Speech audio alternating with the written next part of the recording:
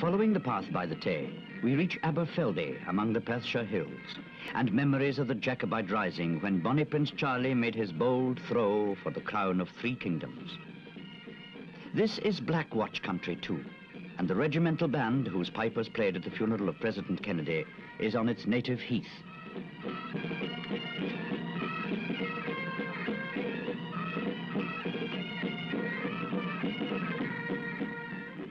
The regimental dancers perform the traditional dances of the Highlands. They have delighted spectators on their missions of goodwill all over the world.